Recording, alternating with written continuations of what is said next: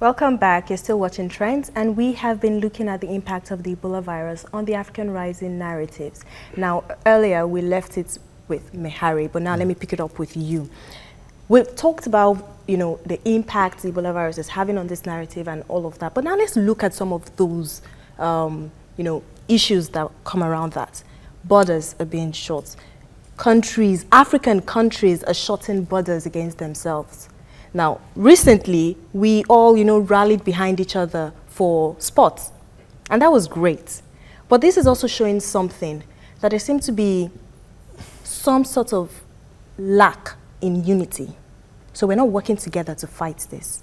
What do you make of this? It's interesting when you say that, because, shutting down our borders it actually sounds metaphoric. Shutting down our borders, shutting down our help, shutting down involvement, shutting down our care for each other, as an African continent. So now, I think these borders could have been shut to even foster unity. Let me take a departure from the fact that you said we're shutting our borders and whether this is not causing this. Well, aside even the borders. Yeah, no, it's okay. You know that it took extensive pressure to make Kenya and South Africa to stop flights from Ebola hit countries. Kenya, as a matter of fact, set up a separate arrival lounge for Ebola hit nations, so that if you arrived in Kenya, they could check you separately before you could, gain access to the country. The Kenya Medical Association was pressing on the government, saying you have to stop flights to and from Ebola hit countries. The same way for South Africa. I think that if in eventually having to close these borders, if in the inevitability of their doing that, they are not actually breaking any emergency containment rules, I think it's better off so that we can limit the crisis of the outbreak to a particular region and see how the rest of the continent can actually deploy all her resources. Okay. In a sense, to helping a broader region. So I don't think there's anything wrong with that. That's your view. Now, Mehari, what do you think? Now, I understand the shutting of borders. It's only reasonable, if it's going to, after all, you have to protect your citizen. But what I don't understand is why we haven't really seen any unified efforts in containing this disease as Africans.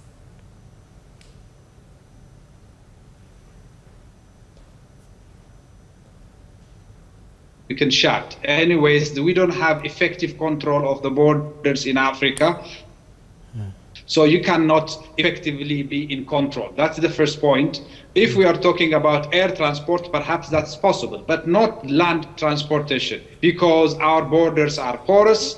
We don't have the capacity to control effectively our borders. So if there is Ebola transmission and infections that are going on the border areas, they will continue to happen. Now, that is not what we wish and what we want. Actually, if there was a capacity, you would like to make sure that there is mobility, but mobility is not always good. There are bad mobility, there are good mobility. We want to foster good mobility. That means the mobility of people, goods, service, and capital that enable the continent to integrate more, but also to control diseases like this. And this has been put in different instruments of the African Union, ECOWAS, and other regional economic communities like IGAD. So there is no conceptual problem in terms of making sure that if there is bad mobility, you have to stop bad mobility. But we don't have the capacity to stop this bad mobility. Okay. Now, I am in Nairobi, Kenya, and I was in Dakar and Accra recently, and I see some of the airports putting some infrastructure immediately to make sure that there are no basically serious danger to their population. But this is not necessarily also to the population of the country that we are talking about. When Kenyan Airlines or Ethiopian Airlines takes some measure, it's not to say we only defend Ethiopians or Kenyans. It's to defend human beings, including those who are traveling. So I think there is no bad thing inside in that effort to make sure that there are no people flying with this infectious and dangerous disease. What is very important to take into consideration is to make sure that you are having effective mechanism of ensuring and screening people who may have that infectious disease. Okay, so Cyril, people like yourself are still optimistic despite critics that, you know, in the long and mid term, in the mid to long term, Africa will not be defined by this Ebola outbreak, but by its booming middle class and, you know, really high class. But already the economy is suffering now in several African countries, both the ones affected by Ebola and the ones that are not affected. You know, so we see prices of food stuff rising. We see Sierra Leone, for example, is dropping, the GDP is dropping by 4%. Wouldn't this just make things worse? So it will take you longer to get to that point.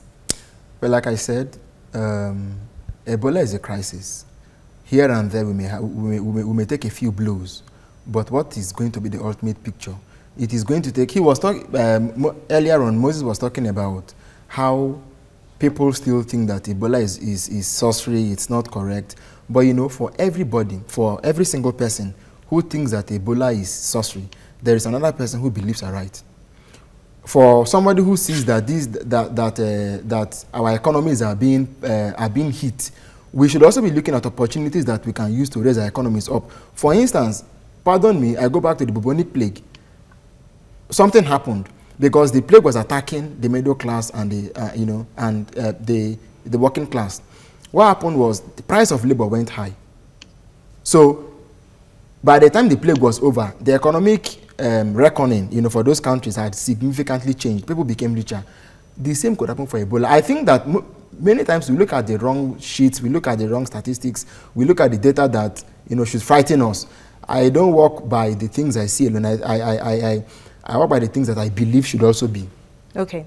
Now, Mehari, aside this, the African Development Bank has urged the international community not to impose additional unnecessary measures on countries in West Africa that would definitely add to the economic impact of the Ebola virus and the outbreak, rather. But do you really see them heeding to this warning?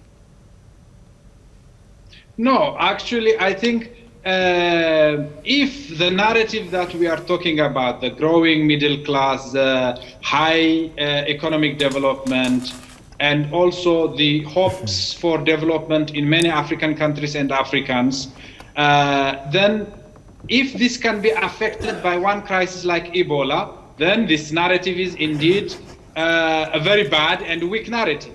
I don't think that is the case. As the previous speaker has mentioned, and I think correctly, the trend is there. This is a snapshot. This is a hiccup that can happen in this trend. And as such, governments, international organizations, the UN, the African Union, and so on, ECOWAS, has to take this one as hiccup, and there is a need to address it. It's natural to this kind of shock. You address with full force the first in the beginning, but later on you have to have a capacity to screen and identify the challenges, and without making more problem from the disease itself. The cure should not be more dangerous than the disease itself. And in such case, what you need is a very important, wise decision of having a capacity to differentiate bad mobility and good mobility. Okay. And you cannot basically say no mobility without screening and making this differentiation between mobility that will be very essential for food security, energy security, water security, and other kind of security that the society needs. All right, and this has to be taken into consideration. I think the ADB is correct in saying that we shouldn't be overzealous and overreacting to this Ebola outbreak. Okay. The first weeks, I understand, Mehari, but it should not continue like that. Mehari, yes. Now we've talked about the pros and cons. We've talked about Ebola, the prospects of Africa against all odds.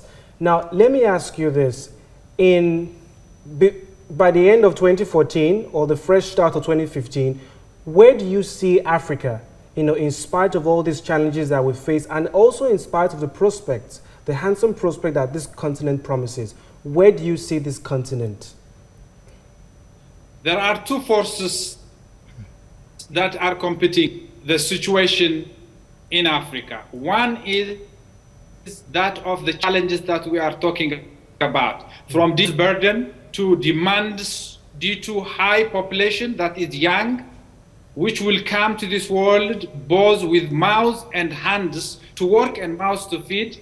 But at the same time, you have a challenge of meeting the demands of the population.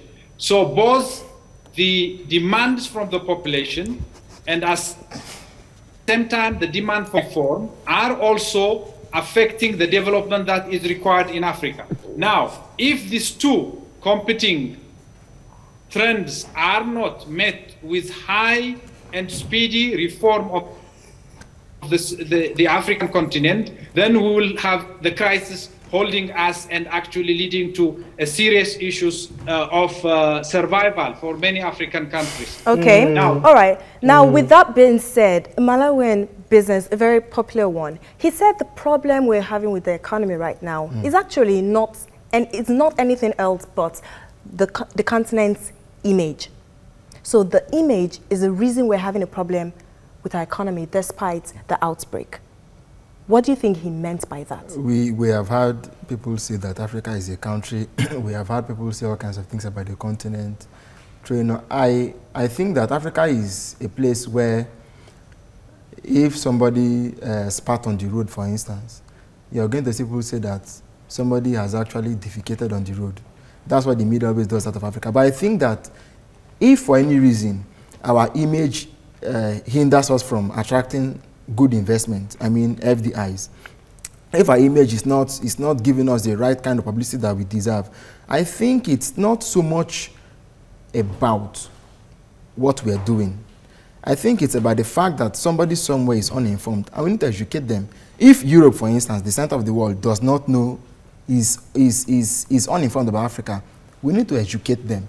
So I don't know who is going to drive it, I don't know how it's going to be, but I think that there's actually a need for some kind of reorientation and some kind of some kind of program of trying to sell Africa to the world, which exactly is what the African rising narrative was born to do. And let's not forget that today we are fighting Ebola. Tomorrow it could be something else. We already have the hepatitis. No, of course. And it may not be disease next time. It could be famine. You remember that it was in the 1990s, in the early 90s, that people like Professor Callistus Juma and others came and said, look, on the backdrop of the famine and drought we've had in Africa, there is need for the world to go into conservationism. Western scholars thought he was joking. Today, that is the in thing in the world, the greenhouse effect, the blah, blah, blah, the gas and all of that. Now, so there is something that we can do with the African rising narrative to actually sell Africa in a way that, I mean, today is Ebola, tomorrow it could be something else. It may be financial, it could be anything, but against all odds, is Africa rising? Yes. Does she have what it takes to rise up? Yes. And who is going to drive it? It is you, it is Moses, and it is myself. Are we willing to drive it? It's up to us. Okay, so let's Mehari have the last word as well. Mehari, we've heard... My Twitizens, okay, when we come back. Mehari, we've heard Cyril talk. Now, in your opinion, what do you think? Despite all of this, is Africa rising? Yeah, well, I think it depends how we will go in the future.